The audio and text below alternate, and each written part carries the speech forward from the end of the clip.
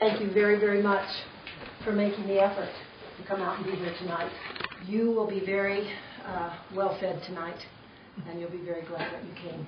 For that, we appreciate that. We'd like to open tonight with a word of prayer. I'd ask Brother Jason Morgan if he would give us an opening prayer. Our dear Heavenly Father, we are met here because of our love for Thee and for the great blessings Thou hast provided in creating and blessing this land in which we live. We feel to love Thee and serve Thee.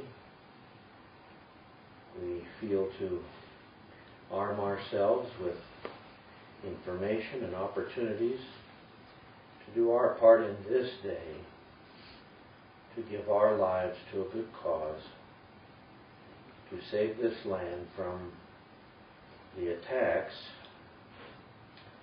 that surely are based in the adversary, who is attacking Thy good works. May we show ourselves worthy of Thy approval and blessing by being willing to do our part to combat evil and to restore peace and righteousness to this land. We thank Thee for Thy blessings. We thank Thee that we live in this great land. We know that it is by Thy hand and blessing that we have this great land. We praise Thy name. Please be with us and help our hearts to be moved where they need. In the name of Jesus Christ, amen. Amen. Amen. Thank you so much. I pledge allegiance to the flag of the United States of America and to the republic for which it stands, one nation under God, indivisible, with liberty and justice for all. Fight for it. Thank you, Sherry. Thank you. Folks, we are really, really going to be blessed with a great speaker this evening, and I don't want to embarrass him too much because we've known him for a long time, but he's one of our very favorite people in the whole world because he understands the principles of freedom and liberty.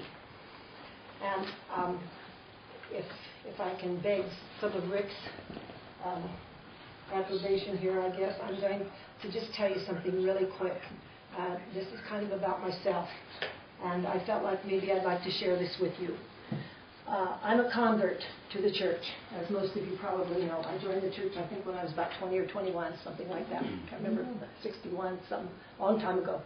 Anyway, the reason that the gospel found me, or I found the gospel, has to do with the fact that as a young girl, when I was being raised back in Illinois, Champaign, Illinois, my parents were very patriotic people. They were what we used to call red-hot Robert Taft Republicans. Now, some of you will know that, and some of you won't. But anyway, they weren't precinct committeemen. They weren't involved in any party politics, but they always voted, and they always knew what was going on. Back in those days, families really did. And so I heard a lot of talk around the table, and every year, whenever they had parades back in our town, which was often, we had parades the 4th of July, Memorial Day, Labor Day, Columbus Day, we would always go to these parades. And as I would stand there on that curbing, as a young girl, I can remember back being 7, 8 years old, when the flag went by with the marching band, something inside here really, really touched me, and it was very difficult to hold back the tears. I didn't understand that at all back then, but I knew it was an emotion that had a meaning. Well, later on, as I grew up and when I got into high school, sometimes we'd have assemblies that were patriotic assemblies, or sometimes we'd just have an assembly where we'd sing the Star-Spangled Banner or America the Beautiful. And again, here's that feeling that was so strong, and I'd have to fight to not tear up because I didn't want to be embarrassed in front of my friends. But that was there. Well, a few years later, when I lived in Tucson, I went to hear a man and his son speak. They were speaking about the principles of freedom and liberty, and that was Ezra Taft Benson and his son Reed Benson. And as I sat there in that audience and I heard that man speak, my heart, my bosom burned so much within inside of me I could hardly control myself. And just a little bit later, a few months later, when the LDS missionaries came to teach me about the gospel of Jesus Christ, I immediately had the same feeling. And so for me, Karen Johnson, the principles of freedom and liberty and the Constitution are like this. There's no separation in my mind. And that is one of the reasons why my life has been, I guess, the way it has been, because I love the gospel with all my heart. And I love this country with all my heart. And I will do anything that it takes to preserve and protect this land. And to help the leaders, our legislators, the people that serve, to understand what the proper role of government is and what the rule of law is. And that is sadly lacking today in our elected officials. At any rate, Rick is going to pick up from here, and he is going to run you a race here tonight with the information that he has, and we will be well fed. Thank you again for being here.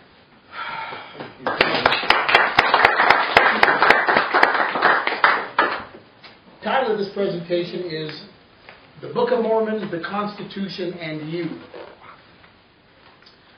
And there really is a relationship between all three. I certainly hope you realize it as I do. And we're going to talk about important principles. We're going to talk about duties of a citizen. Let me first tell you a little bit about myself. I am not a spokesman for the Church of Jesus Christ of Latter-day Saints. I am not a spokesman for Heritage Academy, which is the school where I teach.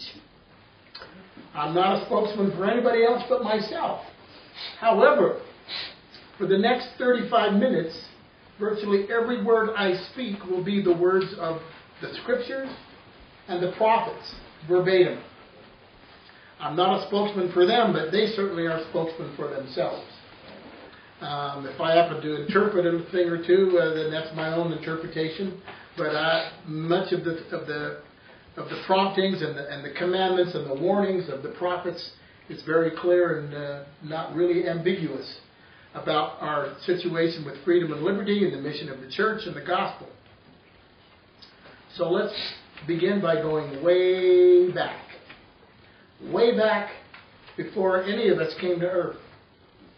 And I don't know how far back in earth time that was, but there was a great council and a war in heaven. And in that, during that war, there was counsel given, there were proposals made, as I assume you know.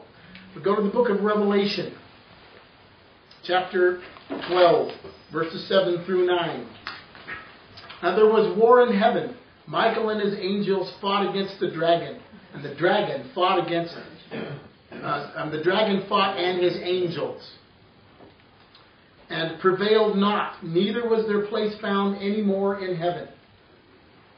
And the great dragon was cast out, that old serpent called the devil and Satan, which deceiveth the whole world. And he was cast out into the earth, and his angels were cast out with him.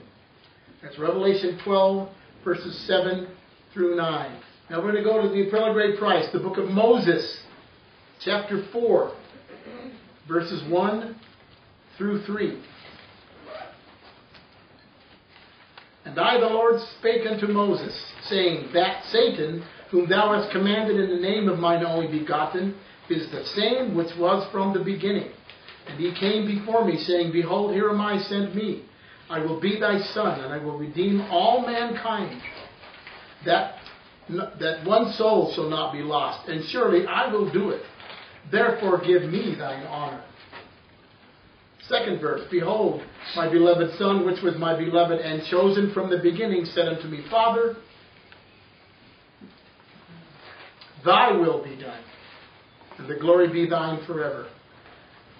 Wherefore, because that Satan rebelled against me, and sought to destroy the agency of man, which I, the Lord, had given unto him, and also that I should give unto him mine own power. By the power of mine only begotten, I caused that he should be cast down. That's the quote from President Benson at the Assembly Hall in 1966. And I quote, Every person on the earth chose the right side during the war in heaven. Be on the right side now. President David O. McKay at BYU, May 18, 1960. There are two contending forces. These forces are known and have been designated by different terms throughout the ages. In the beginning, they were known as Satan on the one hand and Christ on the other. In these days, they are called domination by the state on one hand, personal liberty on the other. By the way, let me give credit. This presentation was put together by a wonderful patriot and freedom fighter, Brian Turner. Oh. So it's his. I'm using his. It saved me the time to put something together myself. Next quote is President John Taylor. In general, and by the way, notice these are general conference talks. These are in conference from the pulpit. General Conference, April 1882, John Taylor. Besides preaching the gospel, we have another mission, the perpetuation of the free agency of man and the maintenance of liberty, freedom, and the rights of man. The Ensign, February 2006. Title of the article is, I, the Lord, Make You Free. And this is, it's kind of small, Elder Shirley Christensen. Our responsibility to preserve freedoms. Are we doing all that we should to preserve freedom wherever we live? The Lord has placed upon His children the responsibility of preserving their precious freedoms. President Ezra Taft Benson, in a little book he wrote called The Proper Role of Government. There are only two possible sources. Rights are either God-given as part of the divine plan, or they are granted by government as part of the political plan. If we accept the premise that human rights are granted by government, then we must be willing to accept the corollary, that they can be denied by government. I, for one, shall never accept that premise. Doctrine and Covenants, section 134, verses 1 and 2. We believe that governments are instituted of God for the benefit of man, and that He holds men accountable for their actions in relation to them, both in making laws and in administering them for the good and safety of society. We believe that no government can exist in peace except such laws are framed and held inviolate as will secure each individual the free exercise of conscience, the right and control of property, and the protection of life. D&C 101, verses 77 and 78. According to the laws and constitution of the people which I have suffered to be established, and should be maintained for the rights and protection of all flesh, according to just and holy principles, that every man may act in doctrine and principle pertaining to futurity, according to the moral agency which I have given unto him, that every man may be accountable for his sins, for his own sins in the day of judgment. I'm going to editorialize here. The way we work to maintain our rights has to do with not only our freedoms in government and liberties, but our salvation. D&C 98, verses 6 and 7. Therefore I, the Lord, justify you and your brethren of my church in befriending that law which is the constitutional law of the land. Little adjective in there. Constitutional law. He didn't say the law of the land. And as pertaining to the law of man, whatsoever is more or less than this cometh from evil.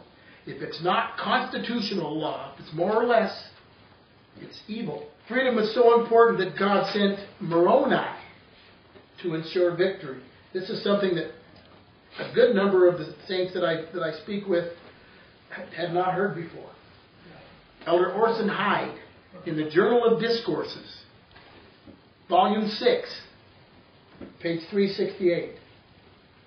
That same angel that appeared to Joseph Smith was in the camp of Washington. By an invisible hand, led on our fathers to conquest and victory. That's how important it was. Every one of those, Wilford Woodruff, General Conference, April 1898. Every one of those men that signed the Declaration of Independence called upon me as an apostle of Jesus Christ. Would those spirits have called upon me as an elder in Israel to perform that work if they had not been noble spirits before God? They would not. Joseph F. Smith, General Conference, April 1946. There has been a tendency among some Latter-day Saints, even when the Constitution is mentioned, to say, there he goes talking politics.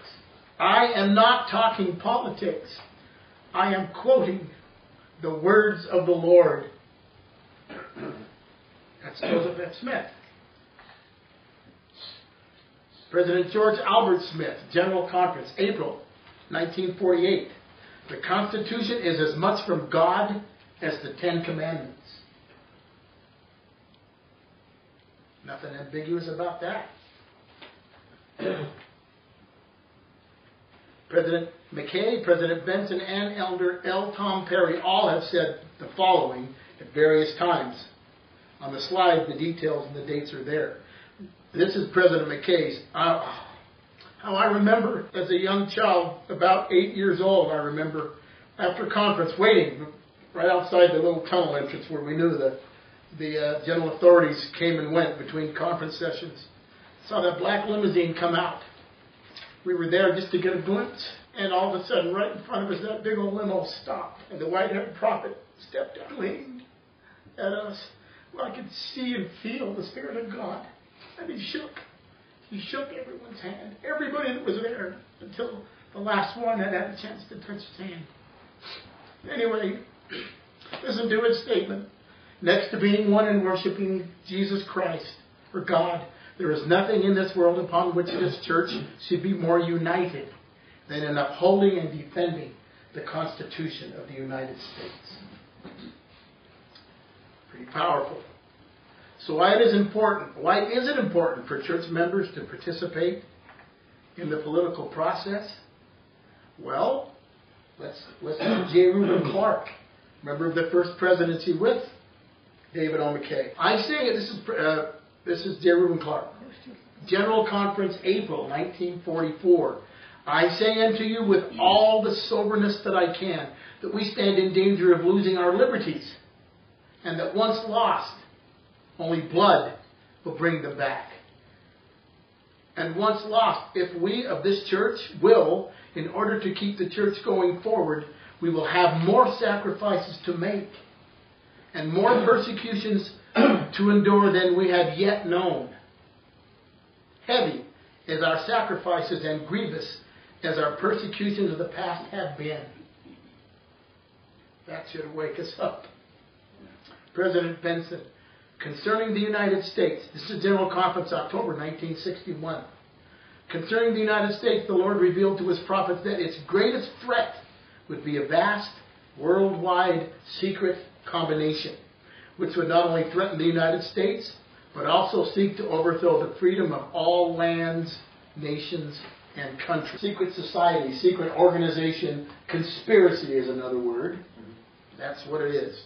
Secret combination. Absolutely. Well, you know what a secret combination, right out of the Book of Mormon. That language is right out of the Book of Mormon. Secret combinations. Rick, Whittaker Chambers, who was a communist for many years, also called it a combination. Yeah. He was an underground communist, and he was describing them setting up another combination, separate from the one he was in. In other words, they are a combination. They're very intricate, and they take oaths and covenants, and one line doesn't know what the other line's doing. Yep, absolutely. Absolutely. J. Reuben Clark. J. Reuben Clark. This is continuing his statements. This is all in General Conference 1972. He wasn't. No. President Benson. Continuing President Benson. The downfall of two great American civilizations came as a result of secret conspiracies. Listen to this. There is no conspiracy theory in the Book of Mormon. It is a conspiracy fact. The prophet, ladies and gentlemen. Who said that? President Benson. And then there's this book done there called Conspiracy Shows on the Screen, which he recommended, which we'll get to. President Benson continuing, 1988 General Conference, October. A secret combination that seeks to overthrow the freedom of all lands, nations, and countries is increasing its evil influence over America and the entire world. Elder Joseph B. Worthland, General Conference, October 1995. The Lord has warned repeatedly against the evils and designs of conspiring men in our day who would enslave us. The word's conspiracy, conspiring. Now we go to the book of Ether in the Book of Mormon, chapter 8, verses 20 through 25. And now I, Moroni, do not write the manner of their oaths and combinations, for it has been made known unto me that they are had among all people, and that they are had among the Lamanites. And they have caused the destruction of this people of whom I am now speaking. and also the destruction of the people of Nephi. And whatsoever nation shall uphold such secret combinations to get power and gain until they shall spread over the nation, behold, they shall be destroyed.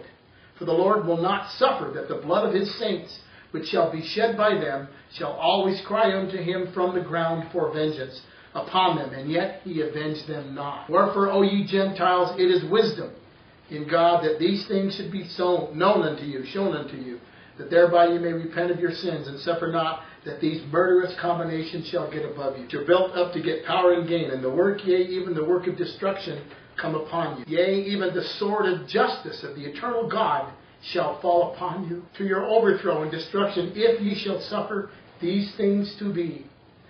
Wherefore the Lord commandeth you, when ye shall see these things come among you, that ye shall awake to a sense of your awful situation, because of this secret combination which shall be among you, or woe be unto it, because of the blood of them who have been slain. For they cry from the dust for vengeance upon it, and also upon those who build it up. This is the last verse of that group. This is 25. For it cometh to pass that whoso buildeth up seeketh to overthrow, whoso buildeth it up seeketh to overthrow the freedom of all nations, lands, and countries. And it bringeth to pass the destruction of all people. For it is built up by the devil, who is the father of all lies, even that same liar who beguiled our first parents, even that same liar who hath caused man to commit murder from the beginning, who hath hardened the hearts of men, that they have murdered the prophets, and stoned them, and cast them out from the beginning. Okay, the scriptures, now this is not anybody's quote, we're just going to review some stuff. These last 5 verses we just read. The scriptures describe this latter-day conspiracy that seeks to destroy the freedom of all lands, nations, and countries. These verses, chapters, especially verses 23 through 25, teach us this conspiracy seeks to first get power, second, to get or gain money, third, that it will murder, fourth, that it seeks to overthrow the freedom of all lands, nations, and countries, and that it will bring destruction to all people. That's powerful. As was shown before, the Lord's prophets have admonished us to do all we can to preserve freedom. Moroni pleads for the same thing here. He pleads with us to awake to a sense of our awful situation and do 3 things. We must repent of our sins. We must not allow the conspiracy to get above us. And we must share and warn our neighbors. For if we do let it get above us, it will prove our destruction. And what are the 2 civilizations President Benson said were destroyed? Nephites and the Jaredites. Nephites and Jaredites. President Benson says, this is General Conference 1965 from President Benson. So what do? Do we work hard? Do we sit back and wait for the church to give us a program? Do we just live the gospel and build a little cocoon and stay where we're at? He says there are certain neutralizers which Satan uses against us to neutralize us and keep us from fighting the fight for freedom. Here they are. 1. Satan says, we really haven't received much instruction about freedom, but the prophet says this is a lie, quoting General President Benson. For we have been warned time and again. Last conference I spoke, this is President Benson's words, last conference I spoke of a book embodying much of the prophet's warning on freedom, from Joseph Smith to David O. McKay, which I commend to you. In General Conference, the title is Prophets, Principles, and National Survival. It is a collection of commandments, warnings, and prophecies from those who we have sustained as prophets, seers, and revelators, namely the First Presidency and the Council of the 12, on every political topic you can think of. It could come right out of the front pages today. We have been warned, we have been commanded, we have been educated. And the next neutralizer, well, we're too involved in other church work. I mean, we've got more important things to do in the church right now. We got this and that and this and that. That's what Satan tells us. The prophet says, according to President Benson in the same talk, April 1965, but freedom is a weighty matter of the law. It is one of these major important things, he says. The lesser principles of the gospel you should keep, but not leave this one undone. We may have to balance and manage our time better. If we're commanded to do all 10 things, we don't drop one because the other ones take more time. We find a way to obey all the commandments and to take care of all of these responsibilities that the Lord places upon us. And we can do it because He promises we can. The next neutralizer. Well, you want to be loved by everybody, says the devil. And this freedom battle is so controversial, you might be accused of engaging in politics. Joseph F. Smith, I'm going to re-quote that one, General Conference, April 1946. There's been a tendency among some Latter-day Saints, even when the Constitution is mentioned, to say, there he goes talking politics. I am not talking politics. I am quoting the words of the Lord. Absolutely. So well, no, that was before. Bretton Woods was before. 44? 44. Yeah. Anyway, sorry, I'm a history teacher, sorry. Yeah, good. Okay. So that's what the devil says. The prophet says, those who support only, listen to this. This is his words. Those who support only the popular principles of the gospel, they have their reward. Next neutralizer. Wait until it's popular to do so. Or at least until everybody in the church agrees on what we should do. The prophet says, but this fight for freedom might never become popular in our day. And if you wait until everybody agrees in this church, you will be waiting through the second coming of the Lord. Would you have hesitated to follow the inspired counsel of the prophet Joseph Smith simply because some weak men disagreed with him? The next neutralizer. Satan says it might hurt your business or your family. And besides, why not let the Gentiles save the country? They aren't as busy as we are. The prophet says, well, there were many businessmen who went along with Hitler because it supposedly helped their business. They lost everything. Many of us are here today because our forefathers loved truth enough that they fought at Valley Forge or crossed the plains in spite of the price it cost them or their families. We had better take our small pain now rather than our greater loss later. My ancestors on both sides crossed the plains with Brigham Young, lived in Nauvoo. The next neutralizer, Satan says, don't worry, the Lord will protect you. Besides, the world's so corrupt, heading toward destruction, there's nothing you can do to stop it, so why try? The prophet says, well, to begin with, the Lord will not protect us unless we do our part. But many of the prophecies referring to America's preservation are conditional.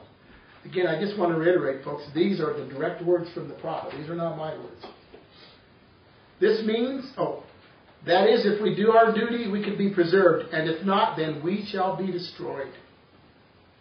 This means that a good deal of the responsibility lies with the priesthood of this church as to what happens to America and as to how much tragedy can be avoided if we do act now.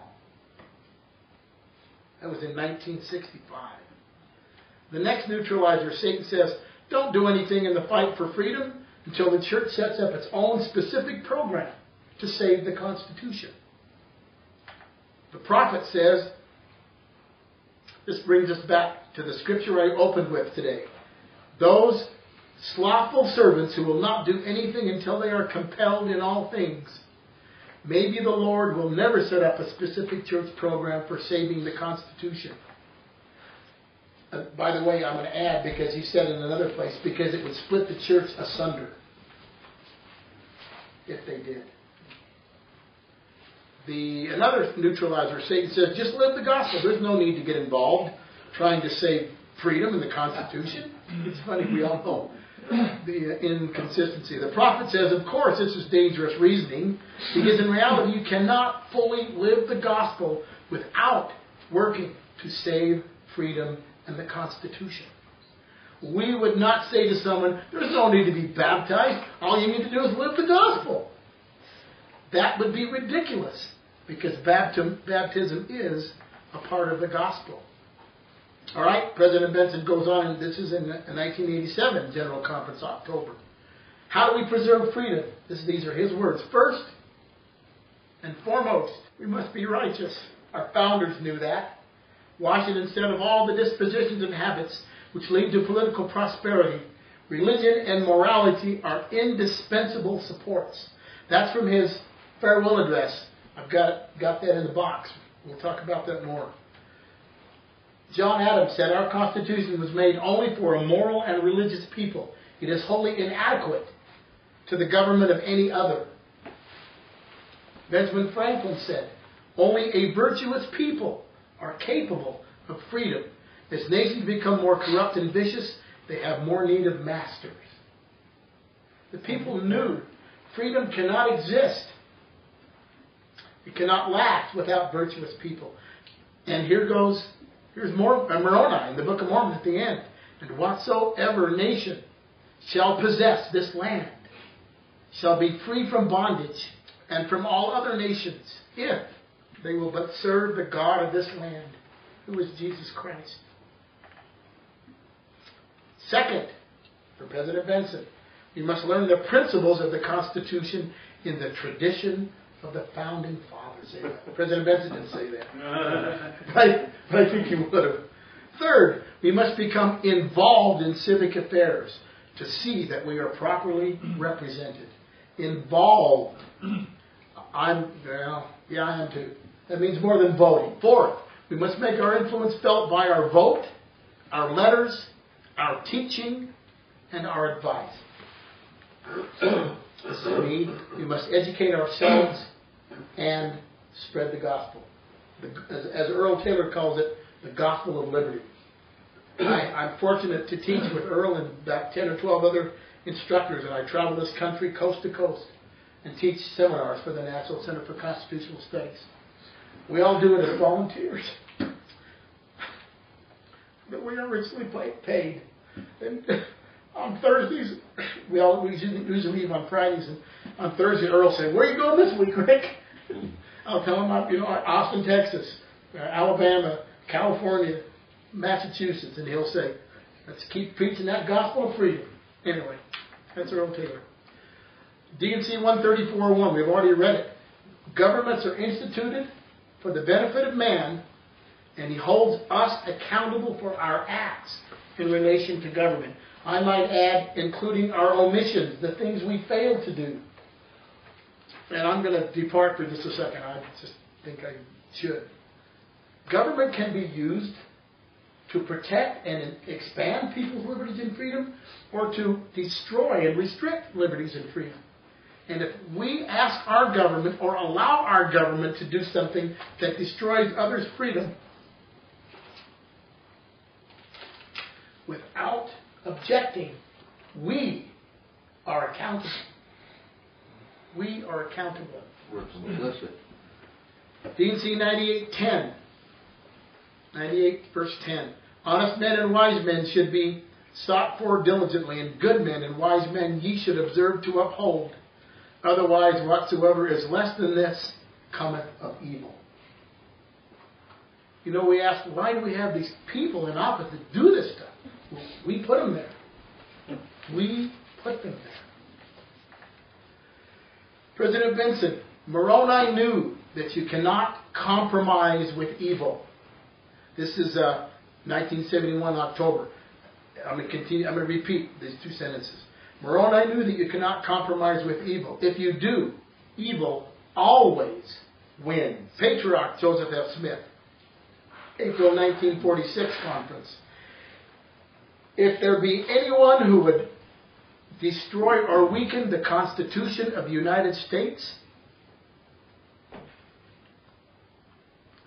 oppose him to the limit of your constitutional rights. The Bible says you should have no fellowship with the unfruitful works of darkness. This is me now, the Bible. But rather reprove them. Reprove the unfruitful works of darkness. Elder John A. Widtsoe, General Conference 1944, April. The Gadianton robbers from the Book of Mormon are loose among us. The king men and women are running our government. And worst of all, we are blindly electing them or appointing them so they can continue to destroy the things we cherish most. We engage in the election the same as any other principle. You are to vote for good men, and if you do not do this, it is a sin. To vote for wicked men would be a sin. Choose the good and refuse evil. Men of false principles have preyed upon us like wolves upon helpless lambs. Damn the rod of tyranny. Let every man use his liberties according to the Constitution. So that was a long part of the fourth thing we can do. Elder Ballard? Ballard. Okay, thank you. Isn't that amazing? Elder Ballard. Quote. It doesn't have what's the conference date, but it's in conference. Conspiring men and women, we need to raise our voices with other concerned citizens throughout the world in opposition to current trends. See, it's not just the old dead prophets that are talking about this, folks. We're going to go back to that Ensign February 2006 article. What a sacred privilege and responsibility is ours to participate with other like-minded citizens to ensure that basic freedoms are preserved wherever we reside. The article's title is, I, the Lord, make you free. I, the Lord, make you free. Elder Shirley D. Christensen. Elder Boyd K. Packer in the Freedom Festival, July 4th, 2009. Now 12 wars later, and all that has gone on, that sun is now obscured. He was talking, I could guess, he was talking about Franklin's statement at the Constitutional Convention, when he said, all through the convention I have seen the chair carved, the sun carved on the president's chair. I don't know if you know that on the president's chair there was a sun halfway above the horizon on the back of his chair. Franklin said, I've watched that and I've wondered if it was a rising or a setting sun. With tears in his eyes, he says, now I have the happiness to know it is a rising sun. Well, 12 wars later, the sun is now obscured. This is quoting from Elder Packer. We know that war can't destroy it, but if it is destroyed, it will be from within. And now we face a danger greater than any of the wars we have faced. To honor the Constitution and to honor freedom is a sacred duty for all of us. I invoke the blessing on you who are doing this sacred work, that you will keep it up, and that in due time the challenges that we face now from within can be conquered, so that this nation may remain free. President Hinckley, 2006, June, Ensign. That war, talking about the war in heaven, that war so bitter, so intense, has never ceased. It is the war between truth and error, between agency and compulsion, between the followers of Christ and those who have denied Him. That war goes on. It is waged across the world over the issues of agency and compulsion. We are winning. We will continue to win if we will be faithful and true. We can do it. We must do it. President Thomas S. Monson, April 2008. As bearers of the priesthood, we've been placed on earth in troubled times. We live in a complex world with currents of conflict everywhere to be found. Political machinations ruin the stability of nations. Despots grasp for power. We who have been ordained to the priesthood of God can make a difference. President Benson, General Conference 1961. The Lord has declared that before the second coming of Christ, it will be necessary to destroy the secret works of darkness. For further study and action, well, we'll talk about that. I've got a whole lot of things. Well, that's the presentation. Is that powerful or what? Yeah. 99% of everything that came out of my mouth is the words of the prophets. And I hope not to detract from anything they said.